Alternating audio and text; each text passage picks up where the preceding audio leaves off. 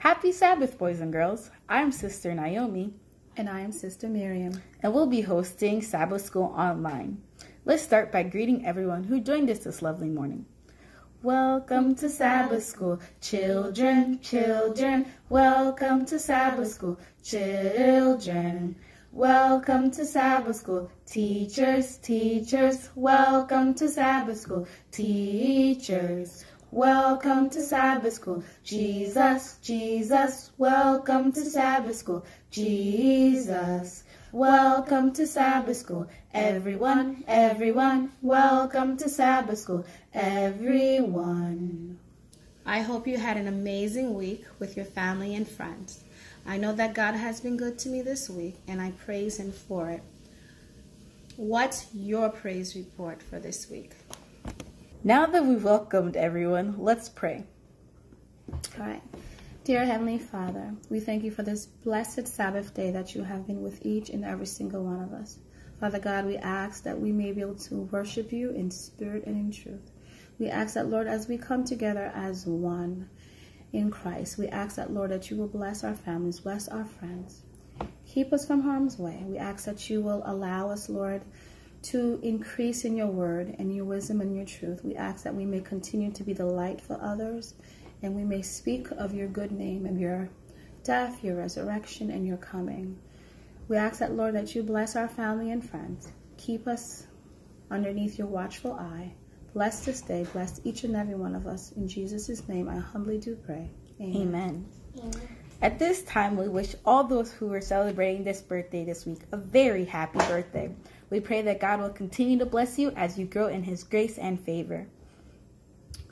Before we start, this would be a good time to pause the video and begin writing out this week's lesson and the memory verse.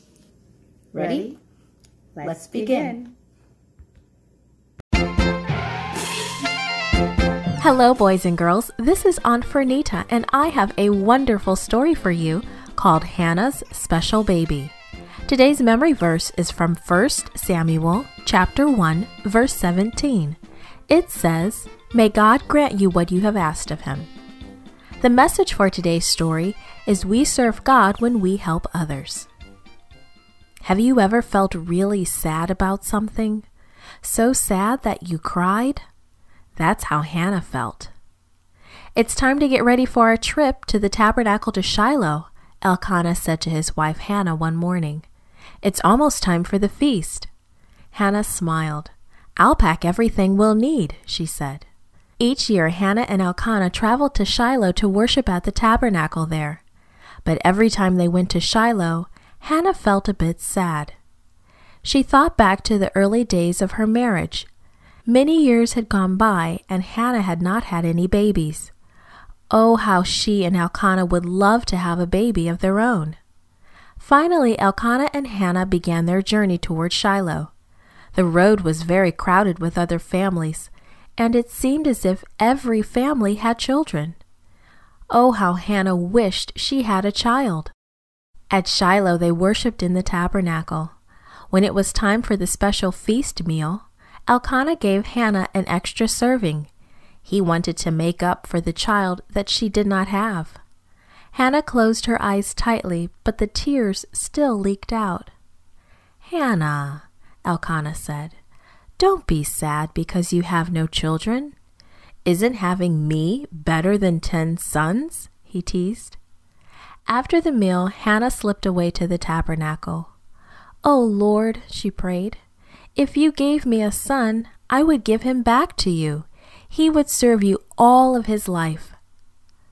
Eli, an old priest, watched Hannah closely. She hugged herself tightly and rocked back and forth. Her lips moved, but no sound came out. The old priest was sure she had been drinking wine. "What are you doing coming in here drunk?" he demanded. Hannah was shocked. "I'm not drunk," she exclaimed. "I was just pouring out my problem to the Lord."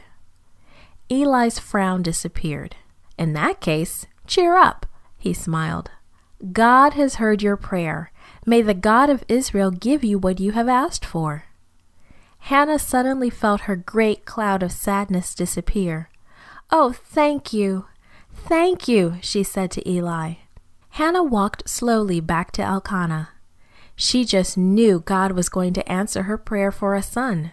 Hannah couldn't wait to tell Elkanah about her visit with the old priest. Eli had given her hope. This podcast was brought to you by Gracelink.net and Studio El Piso in Singapore. For more children's resources, please visit Gracelink.net. Welcome back, boys and girls, and happy 4th of July. I hope that you enjoyed today's story, Hannah's Special Baby.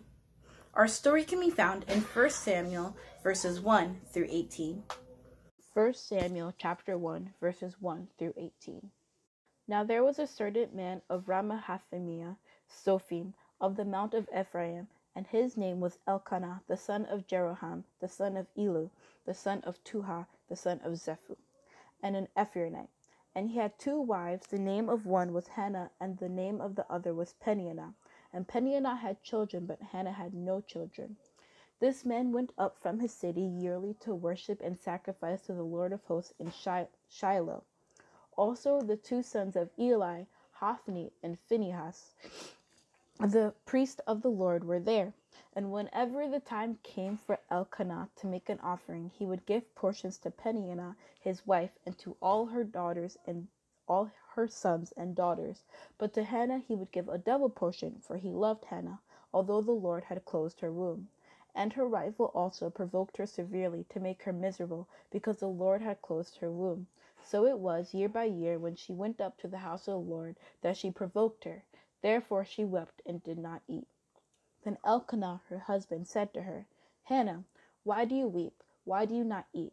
Why is your heart grieved? Am I not better to you than 10 sons? So Hannah arose after they had finished eating and drinking in Shiloh. Now Eli the priest was sitting on the seat by the doorpost of the tabernacle of the Lord.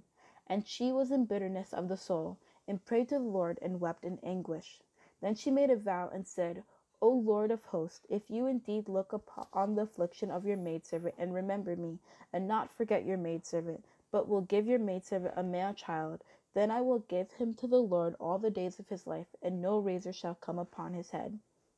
And it happened, as she continued praying before the Lord, that Eli watched her mouth. Now Hannah spoke in her heart, only her lips moved, but her voice was not heard. Therefore Eli thought she was drunk. So Eli said to her, How long will you be drunk? Put your wine away from you. But Hannah answered and said, No, my lord, I am a woman of a sorrowful spirit. I have drunk neither wine nor intoxicating drink, but have poured out my soul before the Lord. Do not consider your maidservant a wicked woman, for out of the abundance of my complaint and grief I have spoken until now. Then Eli answered and said, Go in peace, and the God of Israel grant your petition which you have asked of him. And she said, Let your maidservant find favor in your sight. So the woman went her way and ate, and her face was no longer sad. Today's memory verse can be found in 1 Samuel chapter 1, verse 17. 1 Samuel 1, verse 17. Then Eli answered and said, Go in peace, and the God of Israel grant your petition which you have asked of him. This week we learned about Hannah, the wife of Elkanah. In the Torah, Hannah is said to have gone up to the temple with her husband on the day of Rosh Hashanah. Rosh Hashanah is the Jewish New Year. The word itself means a day of remembrance or a day of judgment. On this day, the people came before the Lord, and he defined their fate for the coming year. When Hannah goes to cry out to the Lord, she's essentially asking God to remember her and bless her with a male child. We will see next week that God does remember her and answer her prayer. During the holidays, Hannah's lack of child was most apparent, for while Peninnah had many children to surround her at the table, Hannah had none. Elkanah was not insensitive to Hannah's plight, so he gave her double the blessing, but Hannah's heart desired a child of her own. It had been said that Peninnah provoked Hannah that she might go to God at the temple. However, it only served to make Hannah more miserable. When Hannah did go to the temple, she prayed in her heart that God would change her situation and give her a son. She promised that if God answered her prayer, that she would dedicate her son back to the Lord all the days of his life. Eli, who was a priest of the Lord, thought she was drunk and rebuked her. But Hannah explained that she poured her heart out to God and was not drunk. From there, Eli not only apologized to Hannah, but he blessed her, saying that God would answer her prayer. Despite her difficult problem, Hannah left the temple with her husband full of promise and faith that God would answer her prayers. Parents, please take the time to help answer the following questions with your children. Question 1. Why was Hannah sad? Question 2. What did Hannah pray for? Question 3. What did Eli think of Hannah? Was he correct? And question 4. What should we do when we are sad? In summary, God can help us through all of our circumstances, even difficult ones, and we can help others too. One way we can help is by serving others, comforting them, and praying for them.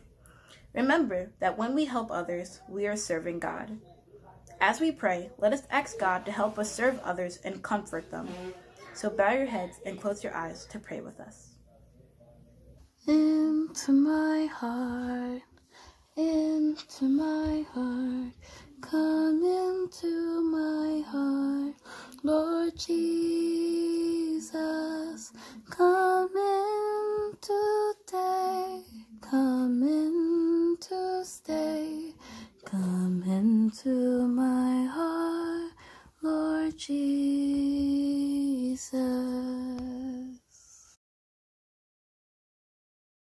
Dear Heavenly Father, we thank you for this day. We thank you for just being with us and keeping us and watching over us. Lord, we ask that you help us to walk with you and to have a close and personal relationship with you, Lord Jesus. Lord, we ask that you help us to read your word and to understand it, to pray without ceasing, and to come to know you and do your work faithfully. Lord, we ask that you help us to serve others and to comfort them when they're sad. We ask that you help us and that you continue to comfort us and that you continue to remind us that you want us to be joyful and you want us to live our life for you. So Lord, we just thank you for just keeping us, for loving us, and for sacrificing your son on the cross for us. In Jesus' name we pray. Amen. Thanks for joining us on Sabbath School Online. Just like Bob and Larry always say, God made you special and he loves you very much. Shalom.